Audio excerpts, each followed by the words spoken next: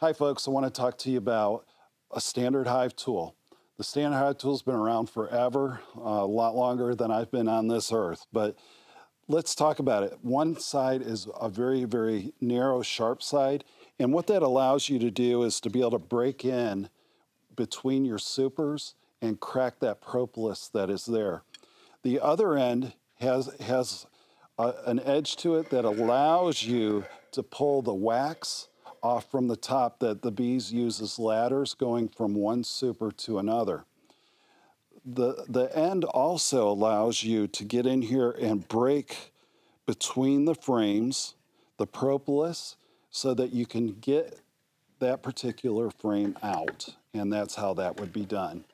This is a standard Hive tool, and that's it for today.